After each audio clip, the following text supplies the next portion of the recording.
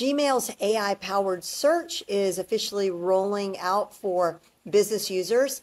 It uses Gemini to understand what you're really looking for, not just what you typed in. So if you forget the subject line or the sender, you can just describe the message and it'll pull up the results. And this is launching for Google Workspace users with a broader rollout after that.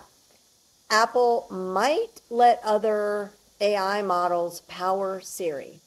And I don't know about you, I don't really care what model they pick. It could be Anthropic, it could be OpenAI, but they got to do something. Siri is just not great. And according to a new report, Apple is talking to OpenAI and to Anthropic about this. And if you're curious about AI and you're not sure where to start, I have a workshop that's going to show you how to use it with confidence.